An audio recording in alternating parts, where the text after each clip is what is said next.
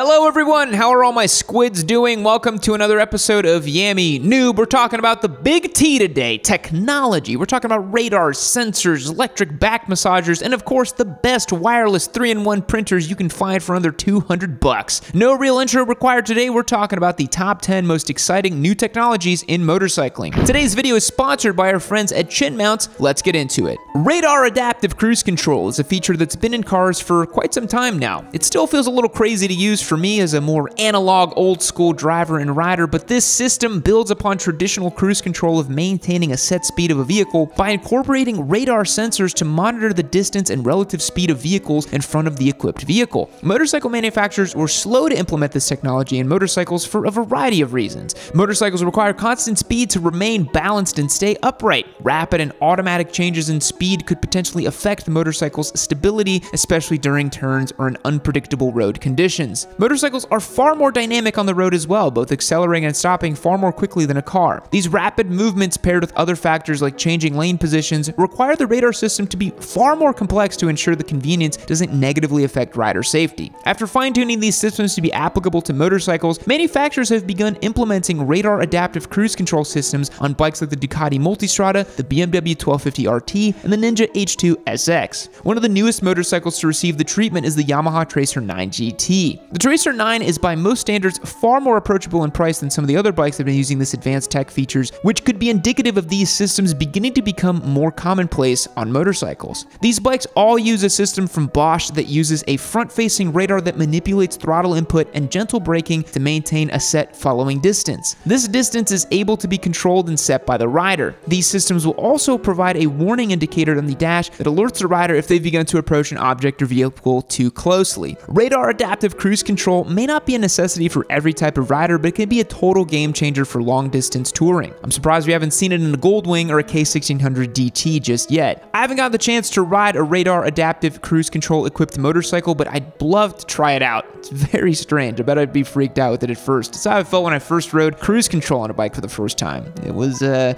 peculiar feeling. Unified braking systems, referred to as UBS, have been used in some motorcycles since the 1980s and has since evolved over time with the implementation of ABS. Unified braking systems, or combined braking systems, distribute the power across both front and rear brakes while only using one of the levers independently. This has been used in the past on bikes from Honda like the CBR 1100XX and the VFR 800, which each lever would activate both brakes through a system of secondary pistons and delay valves. In motorcycles with ABS and unified braking systems, the electronic control unit is used to distribute hydraulic pressure between the front and rear brakes. The system typically applies a greater portion of the braking force to the front wheel, as the front brake contributes significantly to deceleration. This helps prevent the rear wheel from lifting off the ground during hard braking, which could result in a loss of stability. Some UBS systems include an anti-dive mechanism that reduces the front suspension's compression during hard braking. This helps prevent excessive weight transfer to the front wheel. Again, Yamaha is upping the ante with their Tracer 9 GT to not only use a unified braking system, but have this same system be controlled via radars for emergency stop situations. But unlike a car, the Tracer 9's electronic brake assist will not automatically apply the brakes without rider input, which could be incredibly dangerous for a motorcyclist. Instead, if the radar senses you are approaching a vehicle or an obstacle too quickly while you're already applying the brakes, the system will modulate the brake input to ensure enough braking force is used to prevent you from entering a collision. Thus, electronically controlled unified braking system is essentially designed as an aid to the rider in braking as best as they possibly can, by supplying the absolute ideal pressure to both wheels. And of course, if you're a purist, this system can be turned off entirely as well.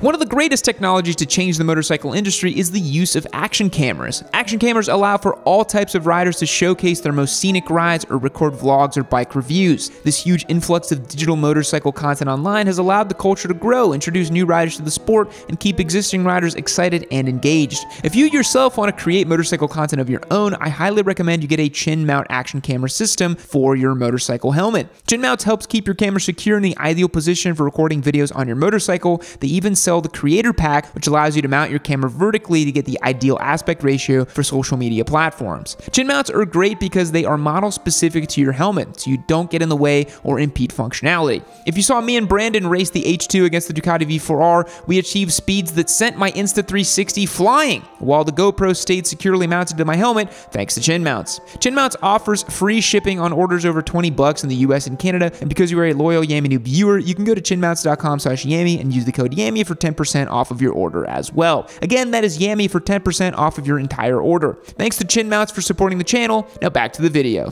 BMW has also developed a radar-based collision warning system for use in their motorcycles. The system is specifically designed to aid in preventing a distracted motorcyclist from colliding with the vehicle in front of them. Before the system actually intervenes with the braking system, the motorcycle will make multiple efforts to alert the rider to the situation before taking over control. The collision warning system is able to be turned off, but in most riding modes, as long as ABS is active, this system will be on as well, as long as the motorcycle is moving between speeds of 20 to 100 miles per hour. If the system is on and you're encroaching on a vehicle at speed in which the system deems unsafe, not only will an icon appear on your dash, but the bike will also deliver a pulse by activating the ABS to slightly pump the brakes to bring attention to the rider. It is only until these cues are ignored that the motorcycle will then intervene and gently apply the brakes automatically. Similar to Yamaha's system on the Tracer 9, BMW's collision warning system will not completely stop the bike on its own, as a robot bringing a motorcycle to a complete stop automatically is bound to cause problems. The system is mostly designed to bring attention to the rider and aid in avoiding potential hazards on the road, which is pretty cool. My truck actually has the same feature. It gives like this crazy beeping sound if you're approaching something too fast. Sometimes it's a little too ambitious because I like to late brake in my truck, but you know, that's the system doing the system things. Just kidding, I don't late brake in my truck. Relax, guys.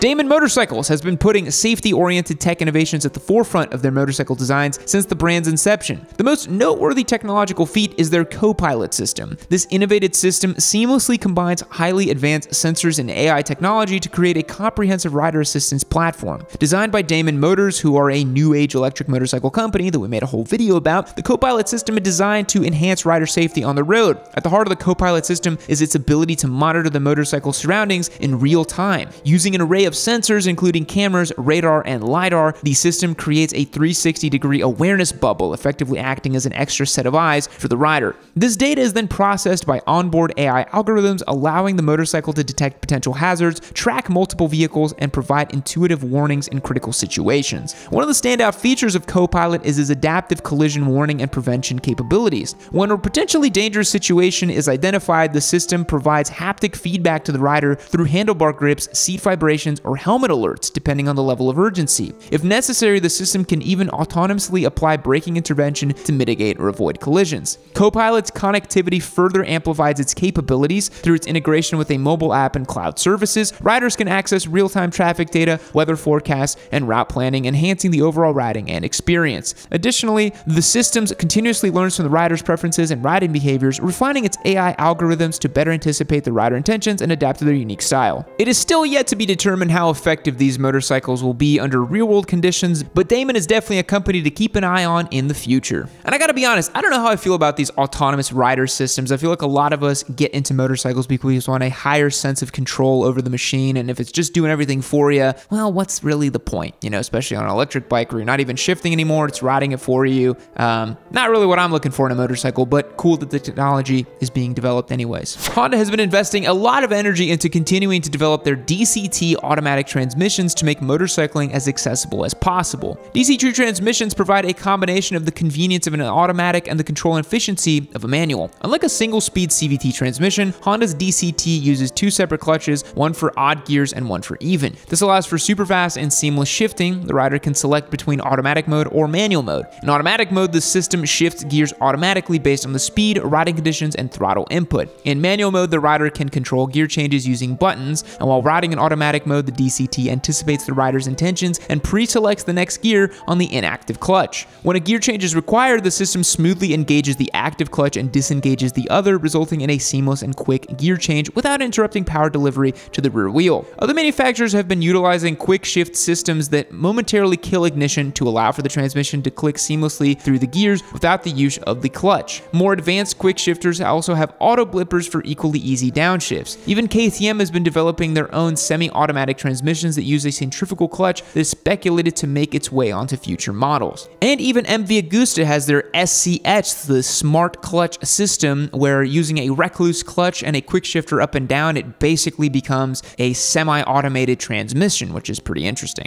Yamaha has been working on the self-balancing technology for motorcycles known as the Yamaha Motoroid concept. The Yamaha Motoroid concept showcased the company's vision for a motorcycle that could self-balance and interact with the rider in innovative ways. The concept motorcycle is equipped with advanced sensors, gyroscopes, and computer-controlled controlled actuators that allowed it to maintain its balance while stationary and at low speeds. This technology aimed to improve stability and ease of use, especially for new or less experienced riders. The Motoroid concept went beyond just self-balancing. It was designed to engage with the rider through various means, such as recognizing the rider's face and movement, making it capable of responding to gesture and commands. The Motoroid concept uses Yamaha's active mass center control system self-balancing technology, what a mouthful, and haptic human-machine interface that wraps around the hips and is aimed at fostering non-verbal communication between rider and machine. Just make sure you get consent from the Motoroid before you do that. While the Motoroid concept may be a little out there, Yamaha has since tried to adapt the self-balancing technology onto a prototype using their YZF R25. This system uses a 6-axis IMU working in tandem with 2 actuators, one providing small inputs of drive to the front wheel, the other making minute adjustments to the steering. The system not only works while traveling at slow speeds, but the actuators also kick in as the bike sets off, in both cases increasing stability and allowing the rider to move at both walking pace without any incidental tip-overs or drops. Can you imagine riding a motorcycle that cannot be dropped? Pretty crazy. Both Brembo and Michelin have been making huge strides towards utilizing sustainable materials for brake pads and tires. Brembo has developed their Green Nance brake pads, a fun little combination of green and performance, which I cannot really pronounce, which not only wears 15% less quickly than traditional pads, they are made of more sustainable materials. Brembo Green Nance, pad compounds are developed without copper and nickel, and 4 ceramic compounds without antimony and asbestos. In addition, they aim to eliminate the use of methane gas in the production process, greatly reducing the amount of CO2 emissions. Motorcycle tires are made of over 200 different compounds, including as various rubbers, metals, and textiles. Michelin has taken steps to find alternative sources for these materials, such as deriving the compound butadiene, from ethanol, waste wood, rice husks, and corn, as opposed to petroleum. They are able to make the compound styrene, which is used in synthetic rubber from recycled plastics. These technological innovations might not be making motorcycles faster or safer, but maybe they'll keep environmental agencies happy enough to let us keep using gas-powered engines around a little bit longer. Triumph, who is the sole engine supplier for all Moto2 race bikes, has been investing in the use of biofuels. Triumph claims to be using an ethanol-rich E40 fuel for their Moto2 machines for the 2024 season, claiming that investing in this technology for racing could prove beneficial for street bikes as well as an alternative to the influx of electric vehicles. They've stated that their goal is to get all the way to E100 fuel by 2027. Investing in the use of ethanol fuels could eventually allow riders that already own gas-powered motorcycles to move towards a more sustainable fuel option instead of becoming entirely obsolete in a world of electric bikes. The Big Four have also announced a new research partnership into developing hydrogen-powered motorcycles as well. The group is called Hydrogen Small Mobility and Engine Technology, and each of the 4 companies have assumed a different role in the pursuit of this new tech. Many transportation and vehicle companies have looked into alternative fuel sources when confronted with the limitations of using solely electric motors. Hydrogen seems to be one of the better alternatives in theory, though it has its own limitations as well. The amount of hydrogen gas needed to travel a similar distance as gasoline would require it around 3 times the volume. And in order to keep hydrogen in its liquid state, it would need to be cooled to negative 423 degrees Fahrenheit, which obviously presents its own seemingly insurmountable obstacle. Designing a combustion engine to run on hydrogen would also require incredibly complex modifications to timing and fueling. On paper, it sounds like a pipe dream, but it is cool to see the Big Four come together and work on this project, so the industry professionals must see some potential for success. And our last new motorcycle technology actually comes from Harley-Davidson. Boy, I bet you never thought I'd say those combination of words, but alas, the Harley-Davidson Pan America has been the poster child for the new adaptive ride height. This system lowers the motorcycle a few inches depending on the rider's preload setting when the bike comes to a complete stop. The settings for this system are able to be modified so the bike doesn't attempt to lower and heighten itself during slow speed off-road riding. This could be a game changer for short kings who have previously been limited to bikes with low seat heights should the tech be used on other motorcycles. Damon has also invested in electronically adjustable seating positions, which allows a rider to move between more relaxed or more committed riding positions with the push of a button. Motorcycle tech is definitely progressing rapidly. With power gains practically maxed out for many motorcycles, a new emphasis has been put on convenience and rider safety. Not to mention investing in technology for more sustainable fuel options, so we're not all destined to ride electric bikes in 5 to 10 years. Please, God, don't let that happen. Thanks for making it to the end of the video. Subscribe to the channel if you haven't already,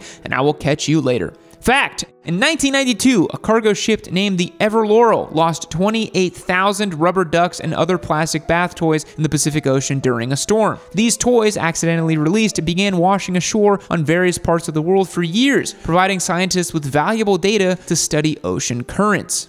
Goodbye. Man, this right here, that's the coolest thing I've ever seen. I didn't want to admit it, but it's the coolest thing ever. I mean, can you guys think of anything cooler than this thing right here?